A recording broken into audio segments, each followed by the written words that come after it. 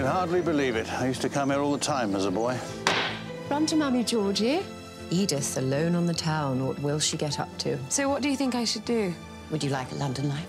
The fact is, I'd like a life. I should let the young ones console each other. I just want to be his friend, Mrs. Hughes. We must run this place as it should be run. Who has an under-butler these days? I suppose you've settled into the routine by this time. I think so. I like it here. Mrs. Hughes. You don't think maybe you should start calling me Elsie? Not here. Not while we're working. Oh, dear. I do hope I haven't cast a shadow. What did you think you were doing, sprinkling sunshine? So you want to protect your power at the expense of the patients. I want to protect the patients at the expense of my power. And may the best man win.